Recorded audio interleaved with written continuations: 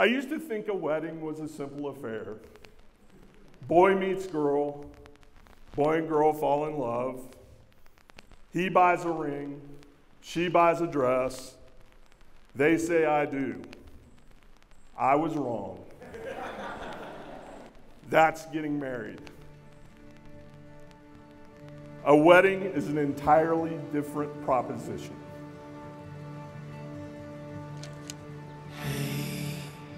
My sweetest love, I'm grateful to God for you.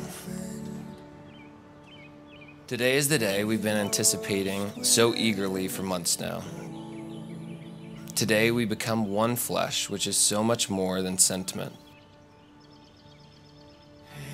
Your mission becomes my mission. Your family becomes my family. Your legacy becomes my legacy.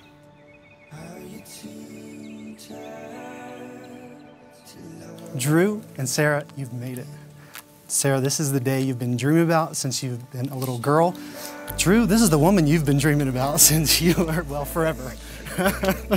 and I am just so excited for you guys.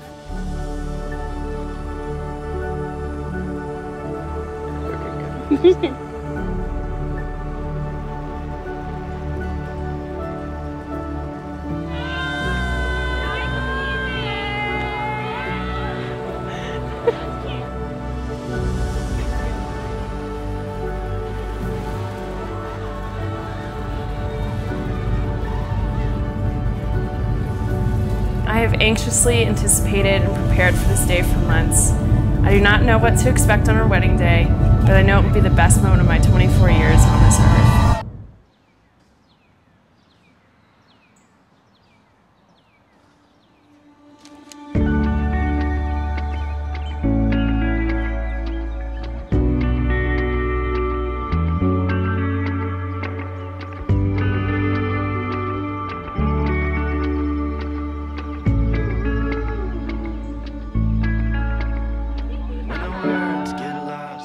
I have no hesitation in saying that I once thought a man like you was unrealistic to hope for. Lord knows, he would have had to be the most patient man alive to be able to handle this constantly looping and spinning emotional roller coaster. But here you are, very much real and choosing to be married to me. It still feels bizarre looking down at my hand and seeing such a stunning ring, reminding me of our unwavering and steadfast commitment to each other for the rest of our lives. Can I give you guys a hug? Yeah, yes. Nobody gets her makeup on her dress. I won't, I promise. I thought I was prepared.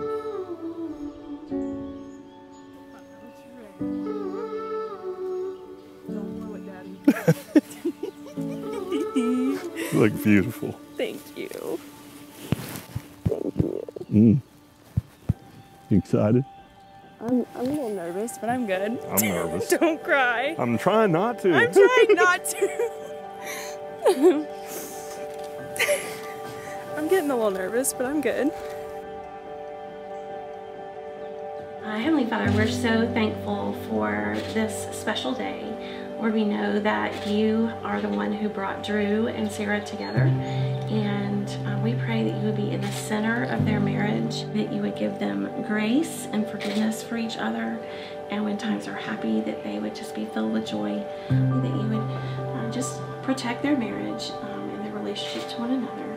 And we are so grateful and thankful for all the wonderful friends that you've brought here today to celebrate with us. And just pray that you would be in the midst of us, and that Drew and Sarah would just feel your presence and just the wonderful love and celebration for each other. And we pray this in Jesus' name.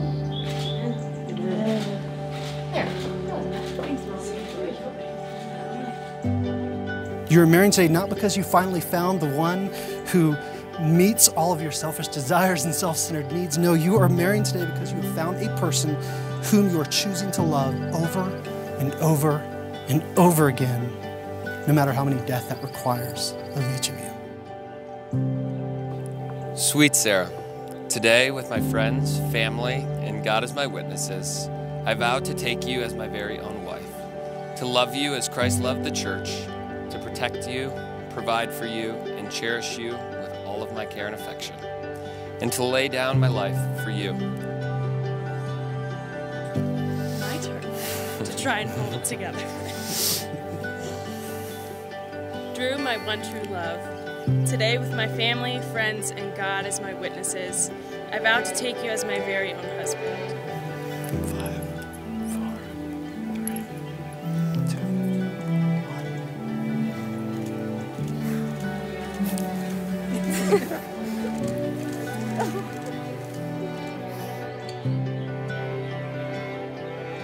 Drew, you asked to meet me for coffee. And while we met for coffee, you showed me a PowerPoint presentation on why it would be a good thing for me to give you permission to marry my younger daughter. So for the men here contemplating marriage, I strongly recommend you get a copy of that PowerPoint presentation. I vow to take you as my very own husband, to never leave you and devote myself to you in love, to regard you as more important than myself. I vow to submit to you as the church submits to Christ, to be completely trustworthy, to respect you, and to look to you for spiritual guidance. I vow to lay down my life for you, to believe the best about you, and to be your friend who loves you at all times. I vow to preserve and uphold the covenant of our marriage and to intoxicate you always with my love. You are my very best friend, and I can't wait to love you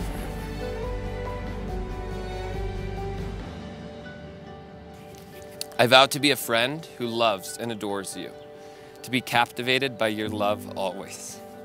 You are the greatest gift that God has ever given me, and I love you with all my heart. Drew, you may kiss your bride.